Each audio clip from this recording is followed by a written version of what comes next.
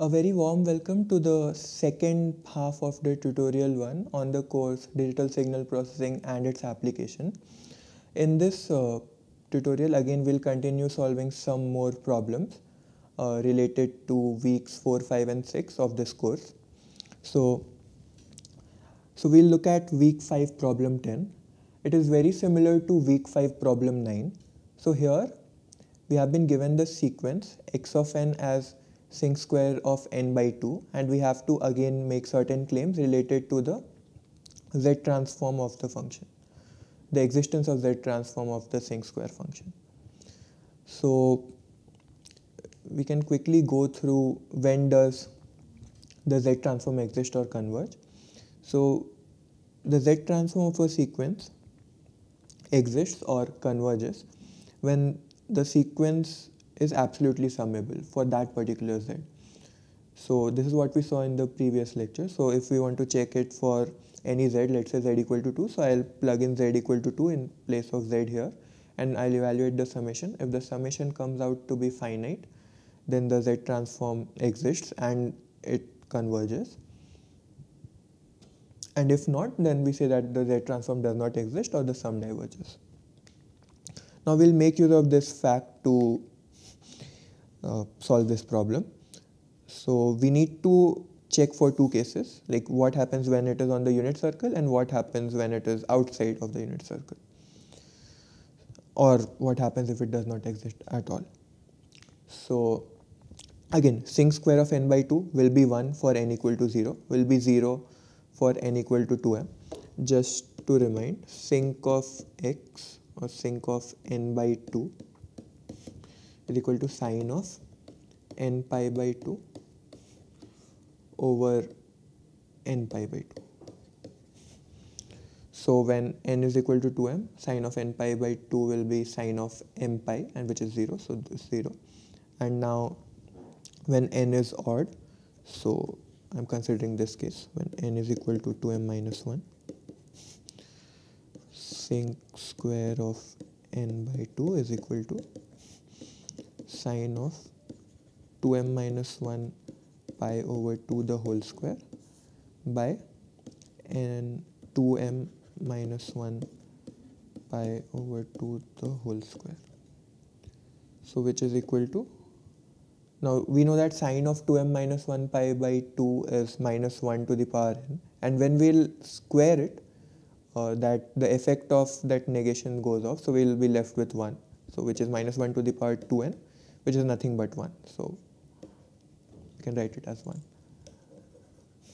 divided by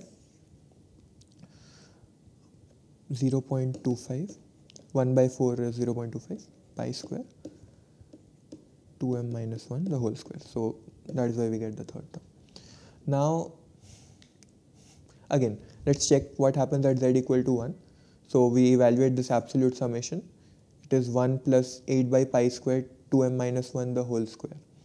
Now we know that summation 1 by n square, n equal to 1 to infinity, the Bessel sum, it is equal to pi square over 6.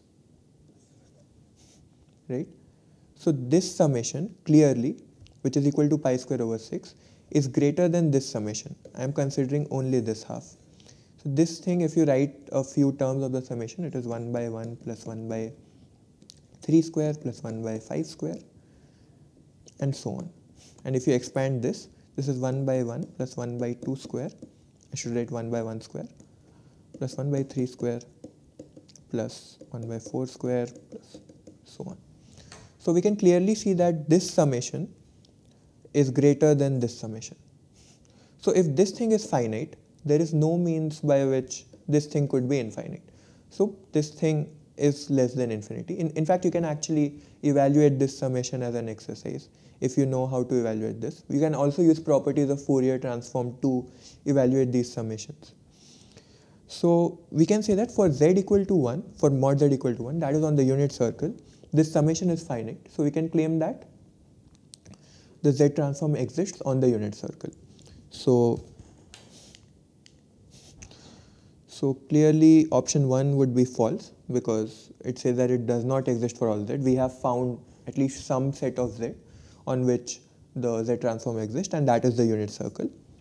So this option is true. Let's see if there is any other option which is true, since we have been asked which of the following is or are true. So there can be multiple correct options.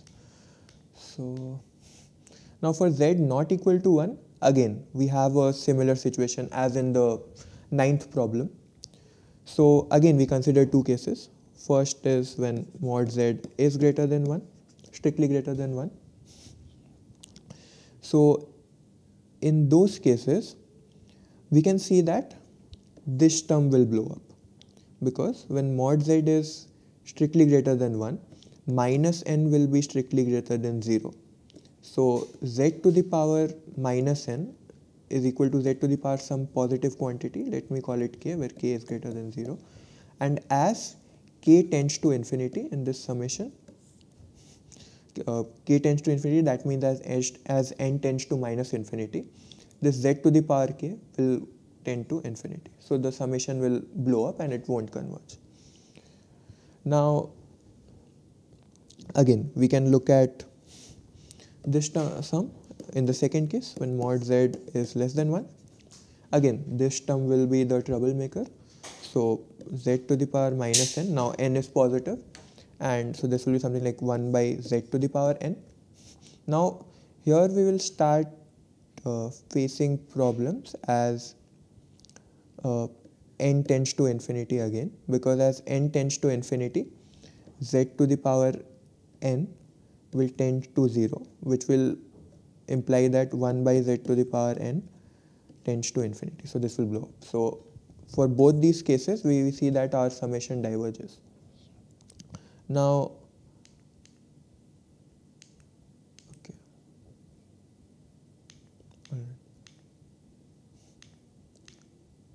Okay, so both these options are false. So the only correct option is option 2. This is false because it includes both Z equal to 1 and Z greater than 1. That is why it's false, because it does not hold for this case. Now there's one more problem in which we have to consider a digital filter which has been given by y of n is equal to p of n minus k by 4 p of n minus 1, and p of n is given by x of n minus 2k by 3 p of n minus 1. And now we need to conclude something regarding stability. We know that a system will be stable when the poles of the system will lie inside the unit circle. So basically we need to find out the transfer function, that is y of z by x of z for this digital filter, and we can then conclude something regarding the stability of the system depending on what poles the system has. Alright, and it is not direct since y depends on p and p depends on x. So we need to first find the transfer function of p and x, the system p and which includes p and x, and then we will use it to find the transfer function of y and x. So let me call it equation 2. Let me call it equation 1. Let me take z transform on both sides of equation 2. So taking z transform on both sides of 2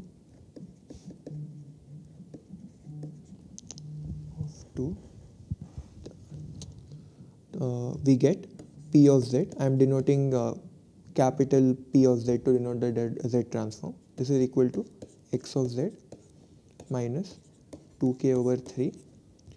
When we have a delayed function, so we multiply it by z inverse times p of z using this property that the z transform of x of n minus k is z to the power minus k times x of z.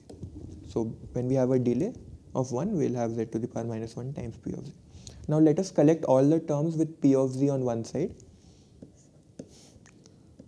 So p of z times 1 plus 2k by 3 is equal to x of z.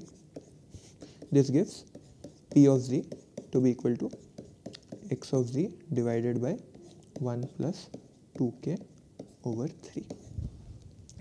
Let me call it as my third equation. So I have P of z in terms of x of z.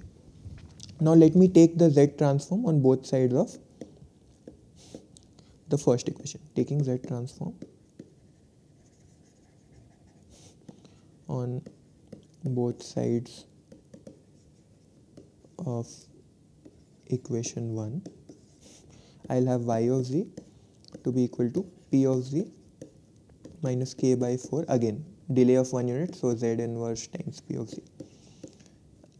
Collecting all the terms of P of z together gives P of z 1 minus k by 4 z inverse. I made a mistake here. Here I'll have a z inverse term. So z inverse. Okay, so it's because of this term. Now, okay, so now we have P of z, but we need yz in terms of x of z. So we can use equation 3. So using equation 3, we can substitute P of z as x of z by 1 plus 2k by 3 z inverse. So y of z is equal to x of z into 1 minus k by 4 z inverse by 1 plus 2k by 3 z inverse. Okay, so this is our final transfer function. This thing in the green box. Now we can see that it has a 0 at, so you set the denominator numerator 0, so z inverse k by 4 equal to 1. This implies at z equal to k by 4 we have a 0, and it has a pole at 1 plus 2k by 3 equal to 0, which implies 2k by 3 z inverse equal to 0, which implies z is equal to minus 3 by 2k. So we can see that it has a pole at z is equal to minus 3 by 2k. Oh, okay, I think I made a mistake. Is equal to 0. This implies z inverse 2k by 3 is equal to minus 1. This implies z is equal to minus 2k by 3. Okay, so we have poles at z is equal to minus 2k by 3. Now, so for the system to be stable,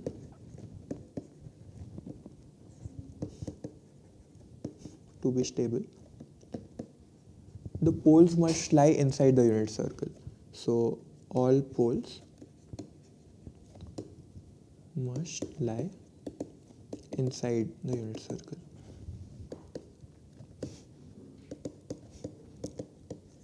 So we have a pole at z is equal to minus 2k by 3. So this thing, if it lies inside the unit circle, that means mod of z should be less than 1. So this gives us mod of minus 2k by 3 should be less than equal to 1. So this gives k is less than equal to 3 by 2. So let us see if we have an option close to that. Okay, so option 3 satisfies this, k less than equal to 3 by 2. So we can see that the system will, which is 1.5, the system will be stable when your k is less than 1.5. Yeah, so with this we conclude the first tutorial session for this course, digital signal processing and its applications, and thank you for attending. Thank you.